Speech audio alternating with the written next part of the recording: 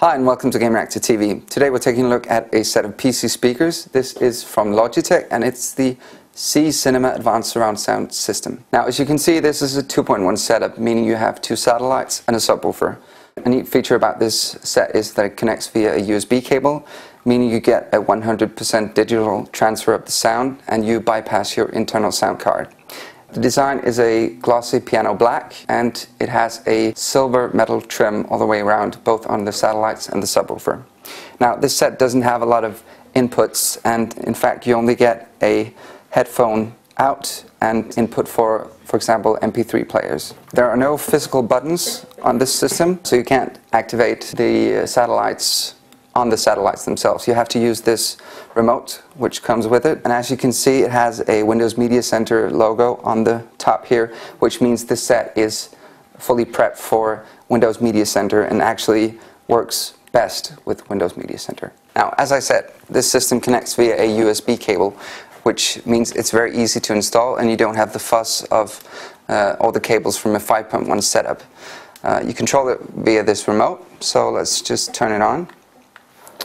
As you can see, this is the overlay of the program, and I'm just going to start a music program here. Now, this big wheel here, this is what you use to control the volume. In the middle we have a black button which lets you control the bass, treble, center and surround volumes. And given that this is a 2.1 setup, that might just not initially makes sense, but with some built-in software called SRS, True Surround HD, you actually get the option to enable a virtual kind of surround sound, which expands the sound field from these two speakers to emulate surround with only two speakers.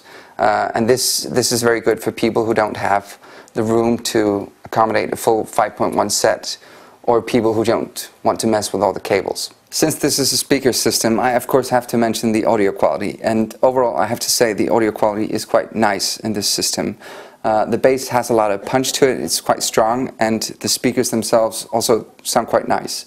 Although in regular stereo they are a bit flat. However, adding the SRS True Surround HD to it brings a lot of vibrancy and definition to the sound field. It spreads out a lot more, and you actually feel that you have a center speaker and to some extent something in the back as well. Although I have to say it can't quite make up for a true 5.1 system. So if you're looking for that, you should look to something else.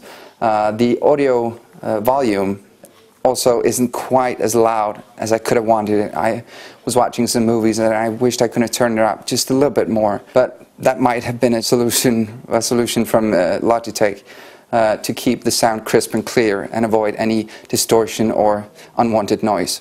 So with that being said, should you go out and buy this set of speakers? Well, I have to say overall I was very pleased with the audio quality and I think the design is very nice. Still, I think there are a few things you should bear in mind before considering buying this set of speakers. First of all, we have the connection to Windows Media Center. Now, this set was designed to go with Windows Media Center, and that shines through in every aspect of the set. The remote in particular is built to control Windows Media Center. If you don't have that, you can't really use all the functions of this, and it's quite a big part of the set, so that's a bit of a shame. Secondly, we have the software. Now, some might say the software is nice. Still, I think it's a bit clunky and doesn't feel quite finished. It pops up all the time when you adjust the volume and so forth, and I think it becomes a bit annoying actually. You can turn that off, but every time I restarted my machine, it was back up there, so that's a bit of a downer as well. Last but not least, we have the price.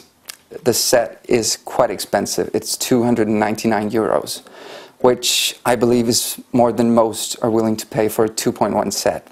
Still, if you're looking for a nice 2.1 set, great design, decent audio quality, you should definitely consider this.